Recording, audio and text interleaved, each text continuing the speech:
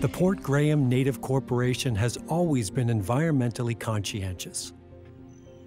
In 2005, they began a partnership with Alaska Wildland Adventures. Their goal was to build an eco-lodge on a parcel of Port Graham's land in Ayalik Bay out in the Kenai Fjords. A priority of the project was to make the smallest environmental impact possible.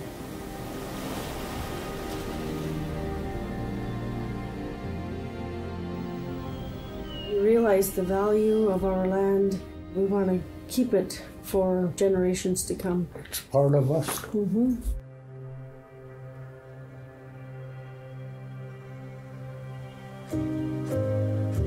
You know, there's not very many special parts of the world left if we're not careful.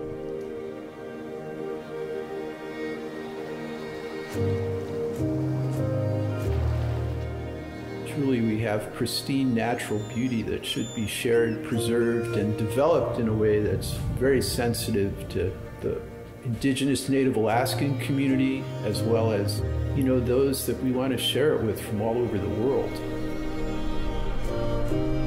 It's very difficult to plan for all of the ins and outs of a construction project, and then put it in the middle of the wilderness, a 2 to 4 hour boat ride away from civilization.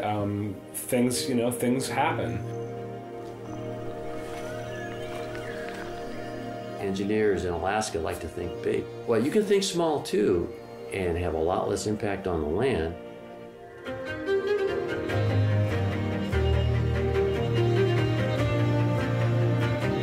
There is the possibility that you can do it in a way that is small scale, environmentally sensitive, but also good business.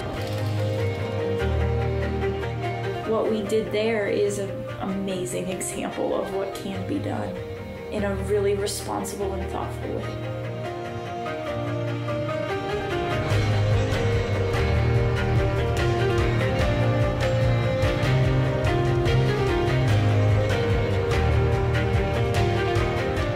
These places are special. They don't happen by accident.